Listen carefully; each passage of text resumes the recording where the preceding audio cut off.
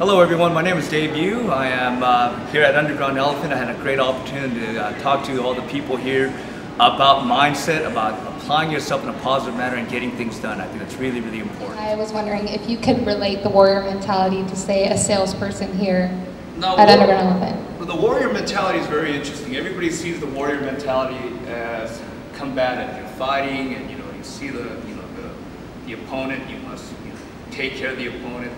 Well, the warrior mentality is what you're doing every day. My wife's got a warrior mentality because she got 3 little kids, man. If not, she's going to be dominated. The warrior mentality is, where is your mind, and how are you going to succeed, and how are you going to win? And I always say this, the warrior mentality has a 3 component that I use.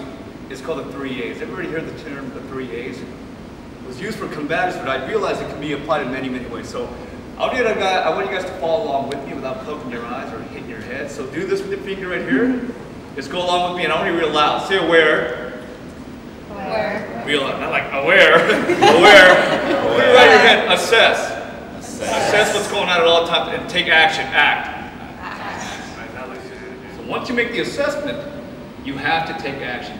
The first day of being aware and assess and make no action, then you are absolutely doing nothing. So if you're aware about something that's going on, you're making an assessment constantly, you take immediate course of action. It's a warrior type of mentality. You're constantly doing something, you're moving forward at all times. And I tell this to everyone. It doesn't matter if you're a police officer, or a soldier, or you're at home working with your kids. Be aware of what's going on and then dominate that situation in a positive way. And I call this thing compose and impose. You think about it, when you're imposing on somebody, it sounds very aggressive. You can use that in a positive term. Whatever you do, whoever you deal with, keep and maintain your composure.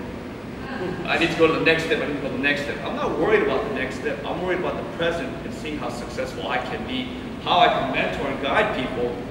And when you do that naturally and sincerely, it'll happen automatically.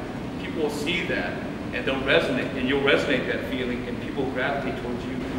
And you'll wake up one day and you're like, wow, how did I end up here? I didn't even work hard. Well, you did work hard. You were your natural self, and you were a natural leader.